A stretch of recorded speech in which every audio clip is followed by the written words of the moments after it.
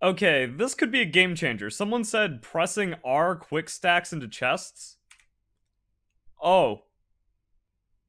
Oh. This is going to be your guide to important things you should know about Palworld. Let's start off with subspecies of pals, because if you try to look for them, they're not going to have habitats. No day, no night. Habitat unknown. But some of them will have a habitat. Others can be found in the overworld as boss encounters, so we have something like the Mossanda Lux. And then there's subspecies like Jolthog Christ. Maybe you don't have one at all, maybe you find it in a syndicate cage or hatch it from an egg, but also you can just find them in the wild. So I found a Jolthog Christ wandering around in normal Jolthog areas. They just might be rarer. Also, you can breed for them. I haven't gotten into the breeding, but one of the first Palworld trailers showed like a typing being bred with another type. So I wonder if you have like a female Jolthog and then a male ice type, it's just going to make a Jolthog Christ. So I'm going to be diving into breeding soon, but this finding it in the wild makes sense because it was also in one of the Palworld trailers that Pocket Pair did a video on getting the strongest pals. They find a Relaxaurus Lux inside of a pack of wild Relaxaurus, and they even say, yeah, they're not very common. So maybe it's certain pal subspecies, maybe it's all of the ones that you can find in the wild, but even if it says habitat unknown, it can spawn in as a rare spawn in a pack of other ones. And one of my fans, Atraske, said they found Jolthog Christ spawn with Dire Howls, and then the Dire Howls start attacking it immediately, so there could also be some weird dynamic spawns for certain species of pals, including the subspecies. Okay, and I guess there's just some things science can't explain, so Lee's Punk isn't found in this area. But here's a Lee's Punk, and an Incineram. There's also a Syndicate Thug that wasn't attacking, so it could just go into like these weird static spawns that also exist in Palworld. So that could explain some of the other interesting species encounters, but level 10. Cool. Yo, check out this spot. The devs actually made a refined ingot base area that has coal and ore. You can find it here. So just south of the Free Pal Alliance Tower. Reminder, improved furnace unlocks at level 34 for the refined ingots. So by that time, you're going to be able to deal with the level 20-ish, 30-ish pals in this area, which means get a flying pal, get up there, and then set up your base. That's going to be like the best second base probably. Also, eggs OP. A lot of people are saying like, oh, I didn't do any of those things. I just found it in a random egg. And that's just going to happen. I got over a dozen new species of pals randomly from all the eggs I gathered. So if you see one, get it incubated, and then that could turn into some profit. It turns out Vixie is actually busted for the early game because it drops arrows and pal spheres. So you go to the pal deck and it says it sometimes digs up items. But if you have these assigned early on, yeah, you're not going to have to worry about arrows and pal spheres as much. Also, because this is a partner skill, you can condense the Vixie, and then that's going to upgrade the level of dig here. So you find 2 spheres, or 2 arrows at the same time, and then you can also upgrade the work speed with pal souls. So yeah, you can just have like one god Vixie just kind of fueling you for a long time, getting you through that early mid game. Now this dude brought the tech. When you TP while encumbered, you can grapple to a chest. Well, I didn't waste the ancient technology points to unlock the grappling gun, even though I'm in the endgame now and I have an excess and I can just unlock everything anyways. So yeah, let's make the hyper grappling gun. Fires a hook that latches onto distant targets, pulling the user's body towards a target. It's achieved overwhelming mobility because of research. Alright, so we have our hyper grappling gun.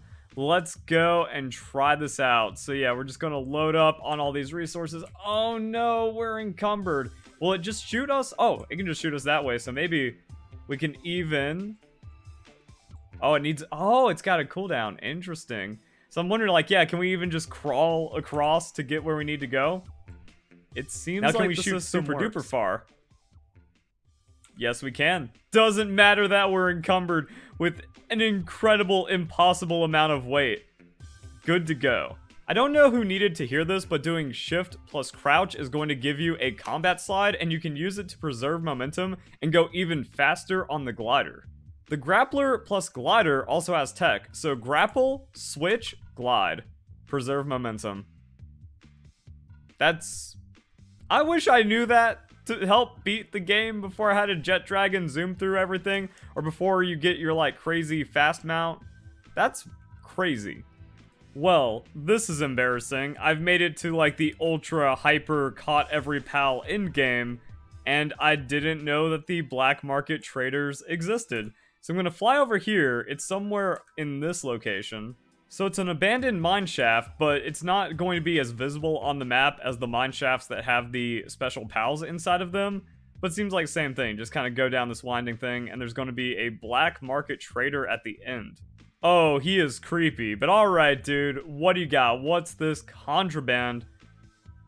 It's just some pals. Like, there's non-black market pal traders around. But okay. And it doesn't look like he gives me much better prices for my pals. You know, I've been trying to pawn off these humans, but they're not worth enough. It's a person. Should go for more money.